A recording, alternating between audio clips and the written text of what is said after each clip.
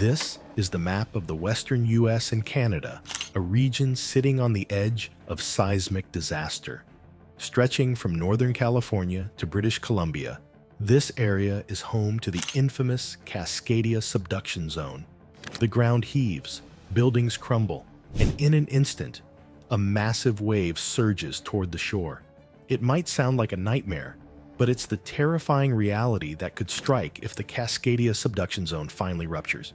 Here's the unsettling part. Scientists believe this disaster is inevitable, and when it happens, the devastation could be beyond anything we've seen. What makes this threat so dangerous, and are we truly prepared for what's coming? Let's get into it. What is the Cascadia Subduction Zone? The Cascadia Subduction Zone is a massive 600-mile-long fault line running off the coasts of British Columbia, Washington, Oregon, and Northern California. It's an area where two tectonic plates meet, with the Pacific Ocean floor slowly pushing beneath the North American plate. This process is called subduction, and it's a recipe for disaster when enough pressure builds up. Over time, these plates get stuck against each other, building immense stress. When they finally give way, the result is a massive earthquake, known as a megathrust earthquake. This isn't just a theoretical concern. The last major earthquake along the Cascadia Subduction Zone happened in 1700. It was a catastrophic event, triggering a powerful tsunami that swept across the Pacific and even hit Japan. The fact that it's been more than 300 years since the last quake raises concerns that the region is due for another one. Scientists believe these major quakes occur every 500 years, give or take, which means we might be in the window for the next big one. When it does happen, the effects could be devastating, both for the people living along the coast and for the infrastructure in major cities like Seattle and Vancouver. New insights into the Cascadia Subduction Zone. A groundbreaking study in 2024 has brought new clarity to the dangers lurking beneath the Cascadia Subduction Zone. For the first time, researchers completed a comprehensive survey of the seafloor using advanced geophysical instruments. This wasn't just another routine exploration. It was a game changer for understanding how the plates are behaving down there.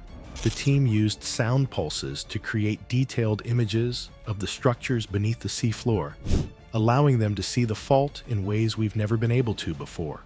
One of the most important revelations from the study is that the fault isn't a simple, continuous structure. It's divided into at least 4 distinct segments. Each of these segments has its characteristics, which could either help contain the rupture of an earthquake or allow it to spread further, causing even more damage. Some parts of the fault are marked by features like underwater faults and seamounts, which act as barriers.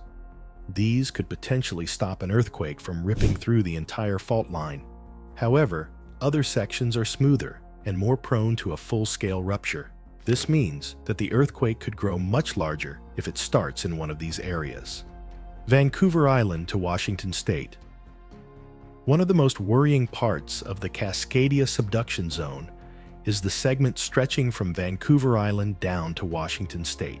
This section is particularly dangerous because of its smooth structure and the way the oceanic plate is sliding underneath the continental plate at a shallow angle. While some other parts of the subduction zone are rough and irregular, which might limit the spread of an earthquake, this segment is much more likely to rupture along its entire length in one go.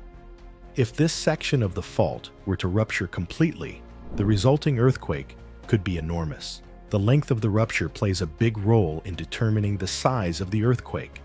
The longer the rupture, the more energy is released. And this segment's smooth surface means that it's more prone to a full-length rupture. If that happens, the earthquake could reach a magnitude of 9 or more, which is the kind of event that would cause widespread devastation. If you liked this video so far, don't forget to like and subscribe to the channel. For major cities like Seattle and Tacoma, the implications are even more severe. The shallow subduction angle means that the fault line lies closer to the surface underneath Washington's Olympic Peninsula, which could amplify the shaking felt on land. This means that an earthquake originating in this segment could result in not just alarming, but potentially catastrophic damage to buildings, infrastructure, and lives in these densely populated areas. The risk for Seattle, in particular, is significant, given its location and the proximity of this dangerous fault segment. Earthquake and tsunami risks. When we talk about earthquakes in the Cascadia Subduction Zone, we're talking about megathrust earthquakes, the kind that occur when one tectonic plate suddenly shifts under another. These aren't your average earthquakes. They involve massive movements deep within the earth, causing violent shaking both underwater and on land. When the pressure between the plates is finally released, it can result in the type of earthquake that shakes the ground for several minutes, knocking down buildings, rupturing pipelines, and creating chaos across a huge region. But that's not where the danger ends. A large earthquake in the Cascadia region is almost certain to trigger a massive tsunami. When the ocean floor shifts dramatically during an earthquake, it displaces enormous amounts of water. This sends a giant wave racing across the ocean at high speeds. As the tsunami approaches land, it slows down but gains height, potentially reaching over 100 feet tall by the time it hits the coast. This is exactly what happened during the 2011 Fukushima disaster in Japan, and the same scenario could easily play out along the US and Canadian coastlines. Ongoing scientific efforts and preparedness. When it comes to natural disasters like earthquakes and tsunamis, the best thing we can do is be prepared. And right now, scientists are working tirelessly to make sure we have the tools and knowledge to handle what's coming, especially when it comes to the Cascadia Subduction Zone. This area has the potential to unleash one of the most powerful earthquakes and tsunamis we've ever seen, so understanding it better and preparing for the inevitable are top priorities for researchers and governments alike. Scientists are constantly gathering and analyzing data to improve our ability to forecast earthquakes and predict how they might unfold. While it's impossible to predict the exact time an earthquake will strike, research has progressed to the point where we can assess risks with greater accuracy. One of the most important aspects of this work is the detailed seafloor imaging data that has been collected over the past few years. Using advanced technology, researchers have been able to map out the underwater fault lines of the Cascadia Subduction Zone. These images provide a much clearer picture of the way the tectonic plates are interacting beneath the surface, allowing scientists to better predict where and how future earthquakes might occur. These images are crucial because they reveal complex structures that we didn't know existed before. For instance, the Cascadia Subduction Zone isn't just one continuous fault line. It's broken into several segments, each with its potential to trigger an earthquake. By understanding the shape and layout of these segments, scientists can refine their models and better predict what might happen if one of them ruptures. This detailed understanding of the seafloor has also allowed for more accurate tsunami modeling, which is another key area of research. Tsunamis, of course, are one of the biggest concerns when it comes to a megathrust earthquake in Cascadia. If the seafloor shifts dramatically, it can displace enormous amounts of water, creating waves that could devastate the coastlines of the Pacific Northwest. Scientists are using the new seafloor data to model how these tsunamis would move, where they would hit hardest, and how much time people would have to evacuate.